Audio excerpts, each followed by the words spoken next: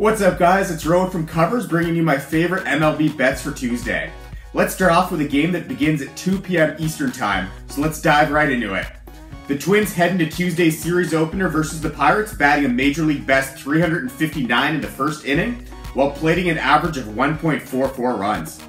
The Twins have hit 3 home runs in those first innings and take on Pittsburgh starter Joe Musgrove, who's pitching well but serving up dingers, allowing 4 homers in his first 11 1/3 innings pitched. We're expecting some early runs in this one and taking the first inning over. Let's head over to interleague action between Cleveland and Cincinnati.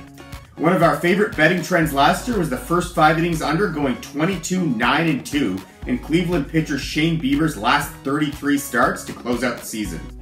That trend has gotten off to a great start this year as well, with Bieber not allowing a single run while striking out a whopping 27 batters through 14 innings in his first 2 starts. Bieber's dominant play isn't the only reason to like the first 5 innings under.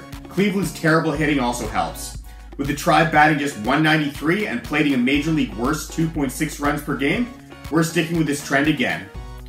Finally, let's head to Milwaukee where the Brewers host the White Sox. Chicago is starting Lucas Giolito, who's coming off a game where he pitched 6 innings of shutout ball. The right-hander kept batters off balance by mixing in his changeup, and now faces a Brewers lineup that's batting just 210 this season. Giolito was awesome on the road in 2019, going 9-3 with a 2.83 ERA with a batting average allowed of 209. We're taking Chicago on the money line.